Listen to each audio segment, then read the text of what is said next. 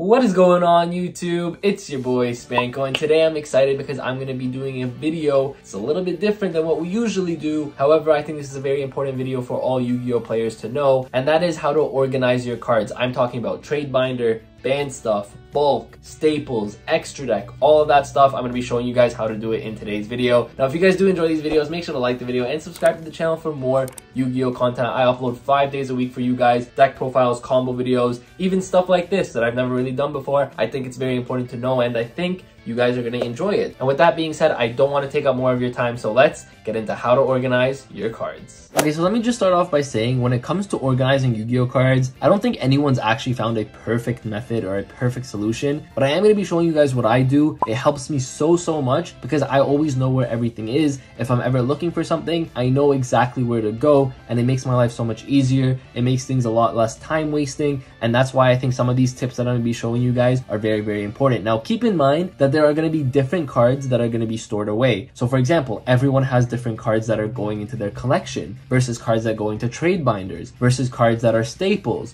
versus cards that are deck cores. All of these are different things, and I'm going to be showing you guys how to organize all of these different things. So first, since the last thing we said was deck cores, I'm going to be showing you guys kind of like what I do with deck cores. And if you guys have full decks that are ready to go, feel free to put them in a deck box to take to your locals. But what I do is I have a lot of deck cores as someone who does deck profiles a lot. So what I do is I have one of these mega tins. It could be any kind of tin, doesn't have to be this one specifically, obviously. And I have a little thing that says deck cores here, and I know when I open it up, I have a bunch of piles right here. So here, for example, this is actually not even scrap, funny enough. I know scrap chimera is the first card, but this is actually dino right here, right? So if I need dino stuff, it's organized here. You have my Yosenjus, we have my Tenyi stuff here for higher stuff, and as you guys can see, the list goes on and on and on, and these are all deck cores that I use, right? And if I need them for my deck profiles, I know exactly where to go because they're always going to be ready for me, right? So these are really important. This is one of my favorite things to do, is organize your cards by either deck core, by archetype, stuff like that, because what it ends up doing is it makes your life so much easier when you end up needing those cards and you know where everything is. So this is one of my go-to things. I have one for GOAT format here. I can show you guys that one as well. Like, here's another one I have that says GOAT format. So if you guys open this up, these are all cards that I can use for GOAT format. So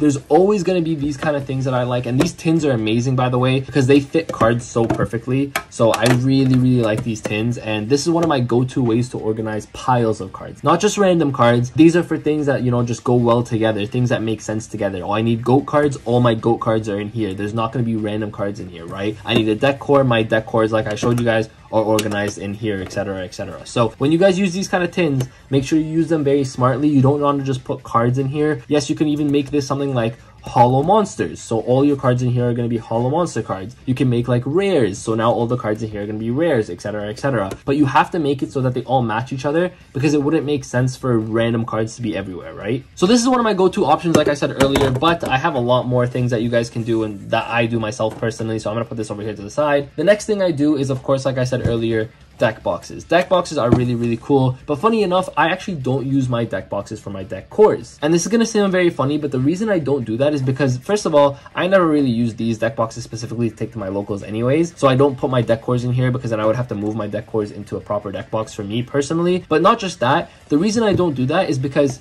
you see how these are different colors? It actually plays a role. And you guys might be wondering, Spanko, what do the colors have to do with your deck boxes? Now, this might be genius, or this might just be me thinking I'm a genius, but I'm not. And that is, what do you guys think? In the comment section, let me know. What do you guys think, before I reveal it here, is in the white deck box? I'm going to open it up for you guys. I'm going to show you guys right here. Okay, forget the first few sleeves, but it's going to be Synchro Monsters. Oh my god, white Yu-Gi-Oh cards in a white deck box. That makes sense. If I ever need a Synchro Monster, I know where to get it. I know it's going to be in the white deck box. Wait, Spanko, you need a trap card? It's going to be in the red one. Now, okay, I guess you could argue trap cards are also pink or purple.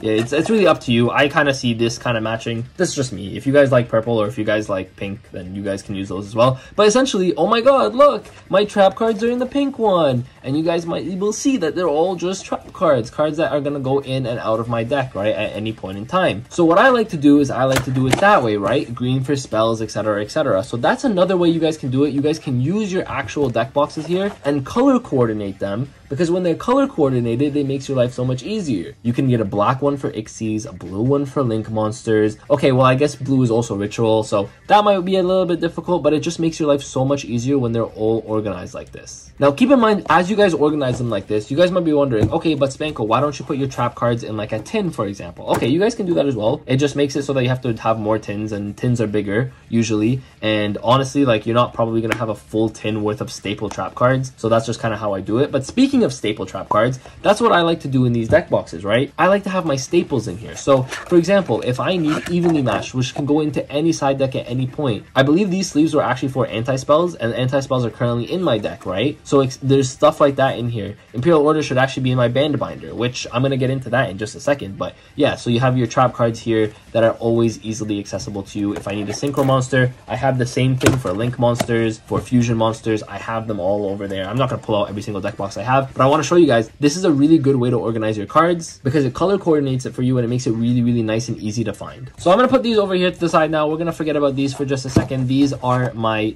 color coordinated spell trap monster, etc deck boxes. We're going to put them to the side. Remember how I talked about binders? Binders are also a really, really good way to store your cards. Now, again, I talked about how the tins are used for stuff like deck cores, stuff that fit in well together. You can use the deck boxes for your staples. Now, binders, what are binders used for? So first thing is, if you ever guys want to trade binder, trade binders are also really good, so you want to make sure you have that. Also, if you guys want to check out a how to organize your trade binder video, it was actually yesterday's video, so you guys can check that out. A link will be in the description. I showed you guys how to organize your trade binder. This right here specifically, I know that this one is my band binder. So in here, you guys are going to open it up and you're going to see it's just all a bunch of band cards in here. Now, I didn't honestly organize this in any single way inside the band binder. I just know that all these cards in here are banned. And the nice thing about having a band binder is that this is my secret sauce of making a lot of money. I like to collect a lot of cards that are banned. Cards get banned, they usually tank in price, and I just pick them up. Because as soon as they come off the ban list, they can be worth a lot of money sometimes. So that's what I have here. This is my band binder. But again, you guys can have binders for any single purpose. It could be a trade binder, it could be a collection binder. I mean, I do a series where I show you guys my collection. But this one, for example, is like a collection binder for me where I have like a bunch of my ghost rares, a bunch of my ultimate rares, stuff like that. So that's all in there. So yeah, again, like you guys can see, binders are really, really good because it lets you organize different things, right? You want to organize your collection? Binder. You want to organize your band stuff? Binder. You want to organize your trade binder? Binder. So that's really nice. So binders are really good as well. So these are 3 different methods that I just showed you guys, but there's one more method because one question I always get is, Spanko, how do you organize your bulk? Bulk is really hard to organize. I'll be honest with you because it's a lot of cards. It's a lot of cards that really aren't valuable. You don't want to sleeve them up. You don't want to put them in, you know, deck boxes and waste a lot of storage space because you're never really going to look into them, right? So what I like to do, and my favorite thing to do, honestly, is get one of these really long white cardboard boxes here. And you guys can see I labeled this one monsters, common monsters, because these are mostly just bulk cards here. So these are a lot of the monster common cards. And essentially what I do with this is, you guys will see, I'll open it up and there's just going to be a ton of bulk here. Now I have the same one for spells and traps, for rares. I have one of these for bulk rares, for bulk hollows, etc, etc. For extra deck even, I have one for extra deck commons. So keep in mind that this is just monsters. This does not include extra deck monsters, right? So I have my stuff organized like that. And if you guys are curious what this is, I forget the name of these. I think they're like, here's a storage box. You guys can find these at any locals. My local sells them for like 20 cents, I think, a pop, or maybe 30 cents a pop. I don't know what it is, but very, very cheap. So I get like 3 or 4 of these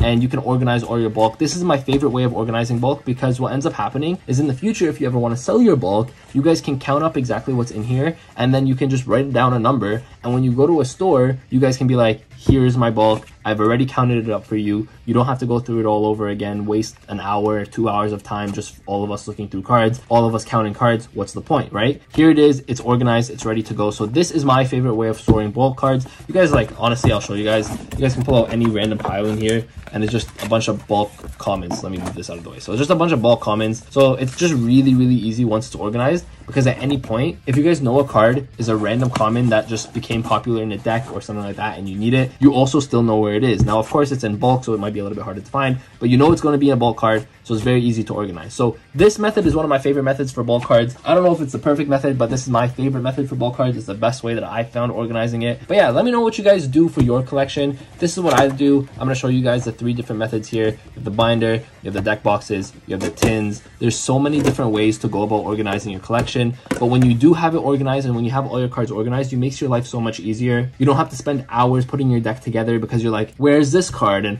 oh my god, I need my staple, you know, lightning storms, or I need my staple MSTs, and I don't know where they are. Well, you know that if they're color coded in something like this, hey, my spell cards are all in the potentially blue and or green deck box. You know, same thing with extra deck, you know where everything is. So this is my favorite way of organizing cards, and I think this works really, really well for me. I think you should try it out. So that is it for today's video. I hope you guys did enjoy. Now, I showed you guys what I like to do, how I like to organize my cards. Now, there's obviously a ton of different ways to organize cards. You guys can put your staples in binders. However, binders can kind of be expensive and you're gonna have to stack up on binders. I mean, it's really up to you. There's a ton of different ways to do it. However, as long as you find a way that makes it easy for you, where you know where everything is, and now everything just becomes so much easier when you need to go through your cards, when you need to build your decks. I feel like that's really, really important for all of us because it saves us a lot of time. And the more time we have to save, the more time we have to duel. Now, make sure to like the video and subscribe to the channel if you guys did enjoy. If you guys have any suggestions or any ideas that you guys like to do, let us know in the comment section down below. That's how we get better together as a community. That's how we can learn things together as a community. And maybe you guys have some really cool ideas that I can incorporate as well. So thank you guys all for watching. Appreciate every single one of you. And with that, Spanko signing out.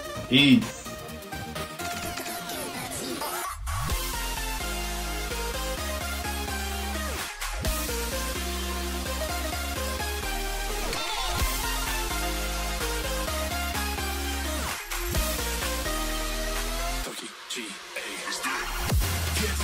Get up, we want you to get on your feet.